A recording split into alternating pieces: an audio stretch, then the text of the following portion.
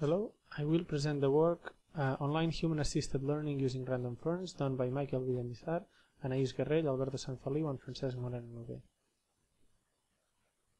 The proposed work performs online learning and detection of objects and faces using human-robot interactions.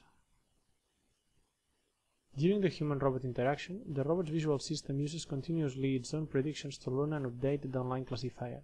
However, in those cases where the robot is not confident about its predictions because faces and objects appear in images under difficult circumstances such as occlusion, 3D rotation, or lining change, the human assistance is required.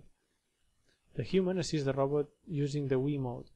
The human validates or corrects the detection predictions given by the robot, and this allows to improve the robustness and performance of the online classifier and reduce the drifting problem inherent to online detection strategies.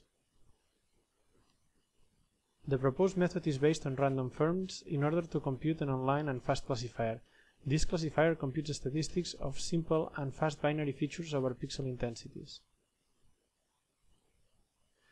Our approach outperforms other addressed detection strategies. The red bar and the red plot indicate the proposed approach using human assistance. We see that the proposed method gives consistently high recognition rates in contrast to offline random ferns, which is the black bar and plot, and online random ferns but without the human intervention, that is the blue bar and plot. The method is able to detect and recognize objects and faces in spite of hard imaging conditions, 3D rotations and occlusions. The method is also very efficient and runs in real time. So that is all. Thanks a lot for your attention.